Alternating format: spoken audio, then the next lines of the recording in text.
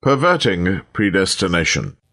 Edward Hume says of Calvin, "Predestination was his pivotal dogma. Everything, says Calvin, depends on the mere will of God. If some are damned and others saved, it is because God has created some for death and others for life."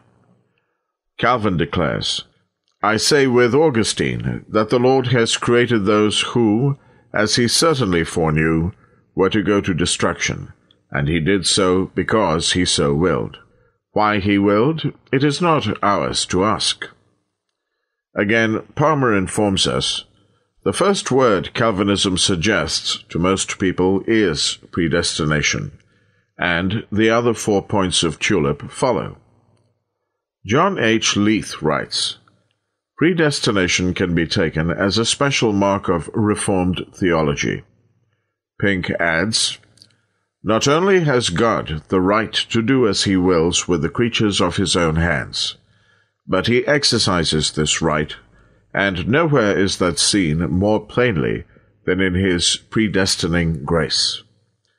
Grace preordains multitudes to eternal doom? Predestination, according to Calvinism, is the eternal decree of God, by which some are preordained to eternal life, others to eternal damnation.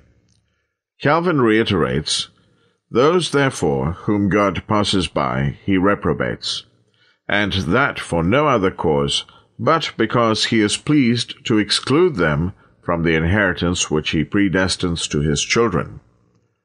It is a libel on the character of God to say that damning billions pleases him.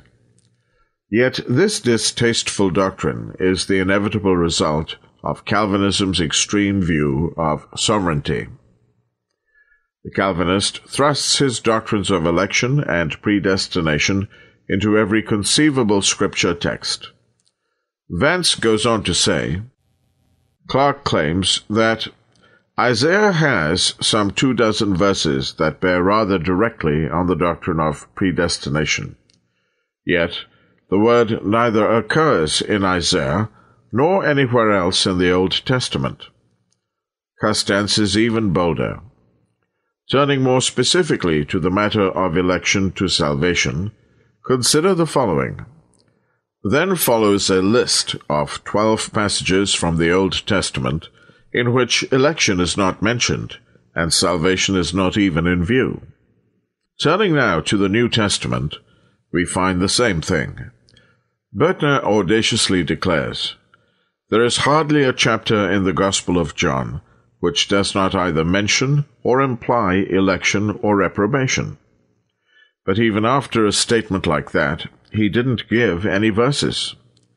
In answering the question, "I would like for you to list the scriptures which teach that God elected individuals to salvation before the world began," One Sovereign Grace Baptist lists 6 scriptures where election is not even mentioned.